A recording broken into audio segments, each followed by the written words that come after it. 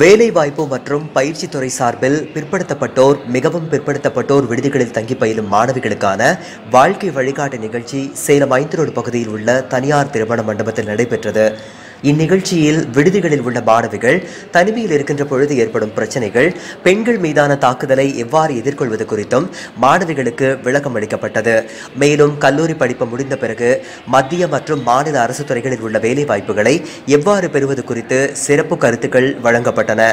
இந்நிகழ்ச்சியில் மாவட்ட பிற்படுத்தப்பட்டோர் நல அலுவலர் ஜெகநாதன் கலந்து கொண்டு சிறப்புரையாற்றினார். மேலும் இந்நிகழ்ச்சியில் 500க்கும் மேற்பட்ட கல்லூரி மாணவிகள் கலந்து கொண்டனர்.